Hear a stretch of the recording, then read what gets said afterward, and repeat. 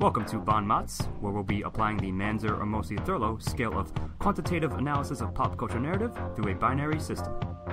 Or MOTS! This podcast contains spoilers, mature content, and language. Viewer discretion advised. Hello, and welcome back to part 2 of our True Detective Season 2 overview. In this episode, we are going to be discussing a much better example of film noir, and noir in general, I suppose, even though because cop corruption drama. A television, yes. So, I'm Jonathan E. Manzer, here with Scott Thurlow. Hello. Stephen Ramosi. Hi. And would anyone like to give a brief summary of the fantastic movie L.A. Confidential? Well, since we're doing the series we're doing, I came up with an okay one. I called it True Detective. That is to say, better than True Detective itself. Absolutely. So, we're going to give a brief overview of our MOTS scores, but we're not going to do a traditional MOTS review.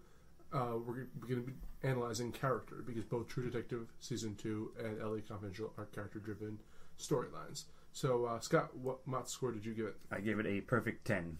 1 to everything. Steve-O? I also gave it a 10. And I, as well, gave it a 10. So, I think this is one of our highest-rated movies, if not the highest-rated movie we've seen. As you well so should far. give it. It must be the highest-rated movie, as it has a 10. Oh, what did we give Dr. Strangelove? Was that a perfect 10? Someone took out Immersion from Dr. Strangelove. Check that one out, though. Mm-hmm. But and we gave a 3.66 for True Detective. So these are polar opposites. But in a sense, they're very similar movies. They're the same story, and we'll tell you which one did which one better. Yes, in part 3. But this one is going to be just a kind of character analysis of L.A. Confidential. So let's start with Bud White. All right, Scott, what was his arc? What was his characterization?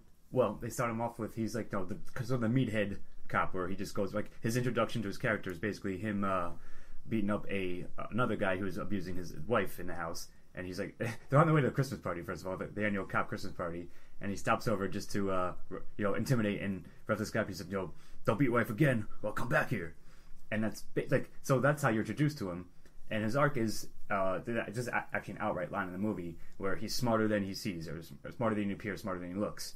And he actually gets into doing, if you will, he's happy, he's content to be the muscle of the force at first, and he's content to also follow along to what the captain says and intimidate other criminals or would-be criminals to keep them out. But then he realizes that he's being used, and he actually teams up with his what should be his polar opposite when we'll get into Guy Pearce's character, but they team up together, become actually almost perfect partners, and root out the corruption and fight the corruption that they've uncovered. Well, they become the cliche of good cop, bad cop. Yeah. But they're effective at it. Yeah. Steve? He starts as the like complete white knight character. It's really obvious that he has like a soft spot for damsels in distress, that type of thing. Yeah. And he seems like he is the kind of cop that will just do whatever he thinks is necessary to get the job done. He doesn't really care much about following things to the letter of the law, like Guy Pearce does, his opposite in the beginning. And throughout the movie, they kind of start to come closer to each other's middle. Agree which with that. which is kind of a cool dynamic that I really liked. But yeah, I like his arc. He kind of goes against his own at one point. He goes against his own code when he hits Lynn, his girlfriend, Veronica Lake, right? His Veronica Lake lookalike girlfriend. So yeah, I thought he was a great character, and he and Russell Crowe did a good job of bringing that out in him. A lot of good lines, and they really brought him to life in the film. I really like Russell Crowe's depiction of him. He's got the kind of military hairstyle. Yeah. He's got a very kind of classic but kind of cheap suit. Yeah.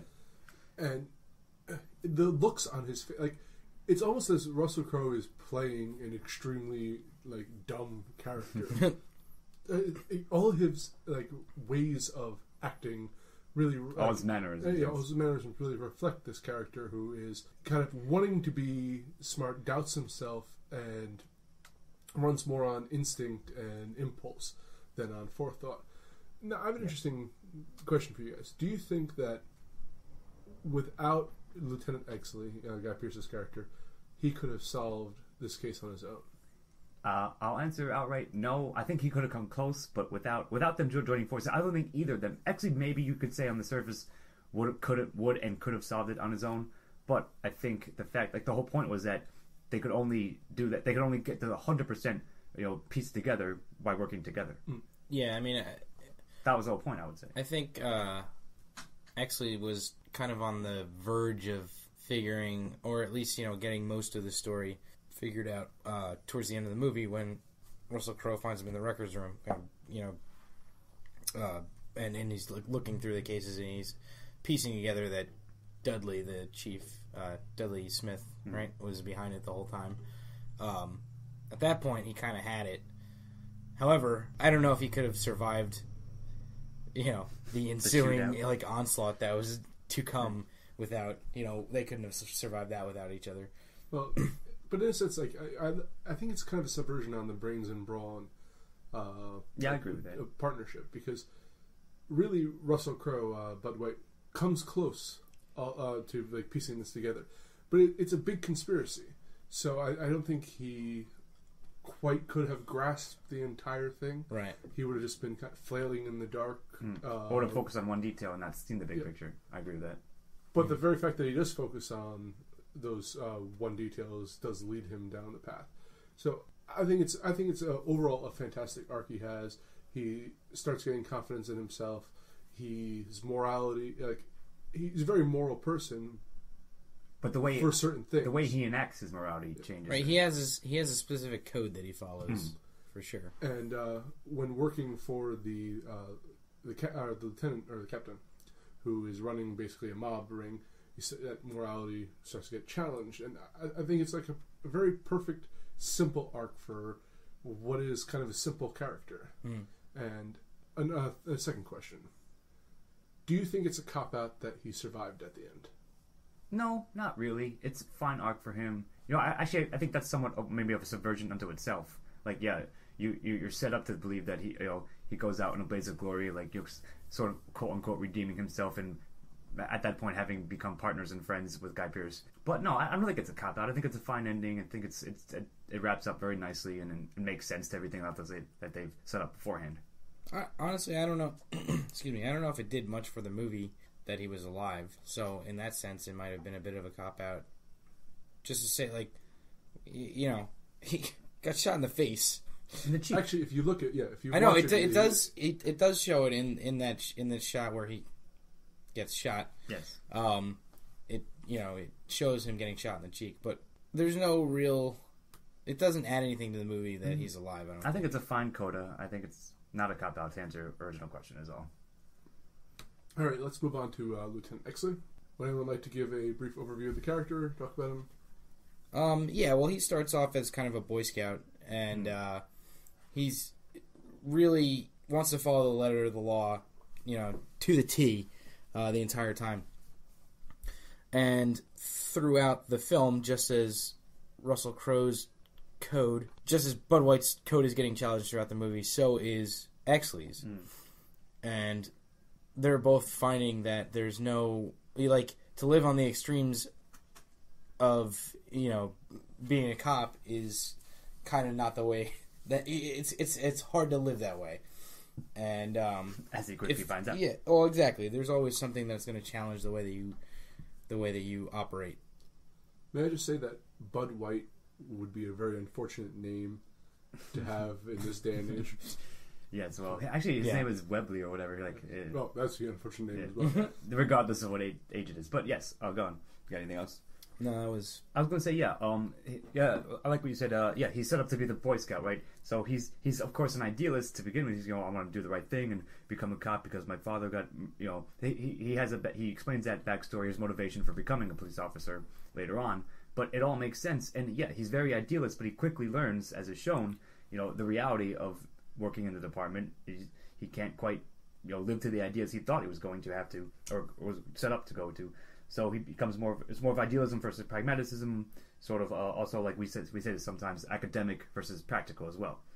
Sure, on the surface it's great to like, I'll be the best police officer and I'll follow everything, I'll do everything by the book, etc. But the reality of that he finds out is sometimes you have to bend it, work around it, or at least work with someone who is willing to do that and accept that.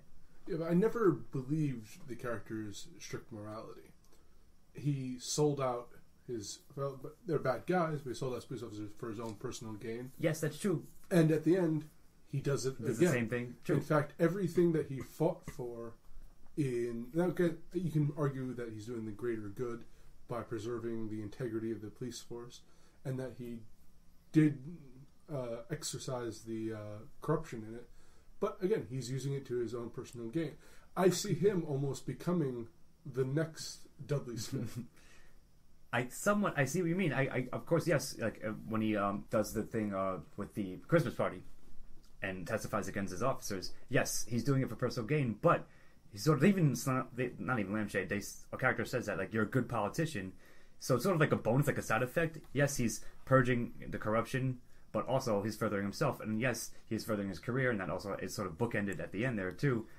I think perhaps maybe that's what they're going for. Like they hint at that. I don't know if they really intended that, but you could get that out of it. I like that angle on it, though. I don't quite agree with that. Yes, he uses the situations that he finds himself in to his personal advantage. However, when he finds out that there was something going wrong with the Night Owl murder case, Bud says to him, you want to destroy everything that you've been working for, and he says, with a wrecking ball. And he immediately goes and does that, even though he thinks it's going to ruin his career, basically, or get him killed. But to that point, I feel it's kind of a slippery slope almost. Because over the course, he has that strict morality that he has to practice, right? And that you can't just kill bad guys. You need to arrest them and have them prosecuted. And he gives that his moral code is dashed at the end when he decides to kill Captain Smith to make sure. So, in a sense, how different is... Like, yes, Dudley Smith is that extreme version of it, but in a sense, he's protecting... I like to see why he started this. Did Dudley Smith go into this entire extortion scheme, and he was fighting off criminals coming into his city? So I like to actually see more of that story, sort of kind of the fall of Captain Smith. Was he always a bad guy? Yeah, that's interesting. Yeah, sure. And I could see, like, maybe not, but I could see the kind of a bittersweet ending that he. Well, they did have records of going back like 15 years or whatever, or 12 years, I think they said in the film. Yeah. Of him, records of him like murdering people, basically, like the other two murdering people for him and him signing off on it. Yeah, he took advantage of a situation that was presented to him. I don't see, like, I think you could argue the bittersweet ending there. I think I agree with you too. Like I said, you definitely get hints of that. Like I like that it's kind of sprinkled throughout there that maybe you could take it that way, but maybe not. So it's sort of like less open ended. I do like that angle though. As I said. I think it's interesting. I also agree that it would be interesting that they should make a story about Captain Smith's history, if you will. Pretty cool. Yeah. All right. So I think we covered most of actually Jack Vincennes. I think that what's his name? Kevin Spacey. Kevin Spacey does a phenomenal job. He's my favorite character, and I'll tell you why in a sec. He just has all these like quirky mannerisms of like being this hot shot, like kind of Hollywood character. Hollywood Jack. And it's beautiful because he has perhaps the greatest arc of all the characters there. That he's a corrupt, not really corrupt, he's but not a really lazy policeman. He works with tabloids to get like good collars and gets paid off for them, so they could kind of that mutual beneficial relationship. Right. He works on a television show. He doesn't really care about true policing, and then you slowly see him develop and Kevin Spacey does a phenomenal job of developing this character, that he starts to question why he became a policeman, and if he can actually look himself in the mirror anymore. Right. And then he decides to become a good police officer. Finally do some real he's sort of police somewhat work. forced to, but like at first he's forced into it because of circumstances. But then he truly like gets into it. I agree with that, of course. I think that reminds him of why he wanted to be a police officer in the end. Right. Agreed. And it gets him killed, and it's such a like kind of tragic ending, but it's an impetus for his arc actually completes because he does solve the crime, even though it leads to his death. It's phenomenally well done. It's a nice twist the first time you watch it. I definitely agree. He's my favorite character in this film, and yeah, like again, like him and the other two have very nicely, like perfectly, in fact, drawn arcs. As you get the initial setup, like I said, his initial setup, he's at a party and he's dancing with a very attractive lady. He's like, I actually do real police work, but he doesn't really. Like the whole point, he uses his own image to propel himself, and he's not actually a cop anymore. He's basically, he's the face of publicity for the police station, and that furthers his career, if you will. But then he's, because of again the Christmas fight, then he's forced to, in the slap on the wrist they give him to appease the the public, and he's shipped back to, I think he works in narcotics, and he's shipped back to Vice instead. Right. So then he sort of stumbles into a real case. He's the one who finds the Fleur de Lis business card, if you remember. And he also has the connections with the kind of the shady areas, so that they can find a lead on the night out. Exactly. So then he starts to sort of, as you said, he realizes that. And he also has a very nice discussion with the Romo Tomasi thing, Guy Pearce, it's sort of like Rolo Tomasi, whatever. It sort of like shakes him into realizing, perhaps want to be doing real police work now, not just being a showman for it instead. So yeah, I agree. He has a great arc and he has great scenes. Every time he's interacting at a party or something, he's just fantastic, and you can see he has, and as you said, he has a perfect arc as his own redemption tale plus the impetus that sort of is the final piece of the puzzle in the overarching corruption case. Yeah, Spacey does a wonderful, terrific job. It goes all the way down to his little, I think you mentioned this earlier, Ian, but his little mannerisms that he does, somebody's like, hey, aren't you Hollywood Jack or whatever, and he gives him a little gun, the bloody Jesus. Yeah, basically. Actually, one of my favorite versions of that is towards the end when he's totally become a cop.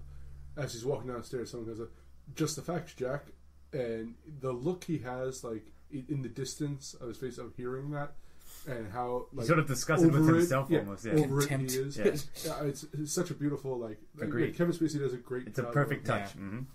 Yeah, absolutely. I mean, I've always thought he's a good actor, and they gave him, he had a great script to work with this film. I don't have too much to add. I think you guys both went into it a lot, but just the way that his arc is kind of. I really like his arc because it's completely different than the other two. The other two kind of intersect, and his is he's kind of off in his own world and goes through all of his own types of discoveries and changes and things like that, which is really interesting. Exley and White are sort of on a Venn diagram, right? Arc. They converge eventually. Whereas, as you said, Jack Vincennes is sort of tangential to them, but still he's still related. But yeah, he's on his own. He's following his own path, right, which happens to intersect with theirs at the end. And in fact, indirectly, sort of he provides the final clue as well. Yeah. I mean, I think they're all integral to getting to where this movie gets to. Well, on that note, there's this. Do you have something? Well, are we going to discuss Danny DeVito as a no? We're discussing next. Okay, fair enough. Thing. So teaser.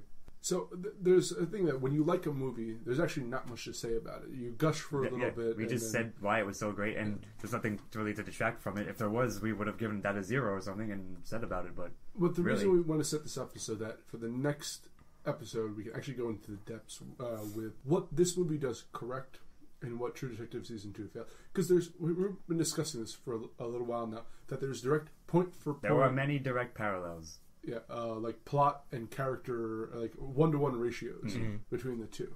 And what went right and what went wrong. So tune in next time, and we're going to go in depth over why True Detective is such a failure. We'll tie them both together.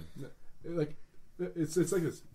It's the Byzantine plot of these two major plots coming together exactly for one awesome That's what I was finale. going for. So I'm Jonathan E. Manzer with Scott Thurlow. See you then. And Sina Rosie. Have a good one. We'll catch you next time. This has been Bon Mots. Thank you for joining us. We'll see you next time. Music by Chris Morgan. Editing and engineering by Scott Thurlow. This has been a Lost Cinemas production. All rights reserved.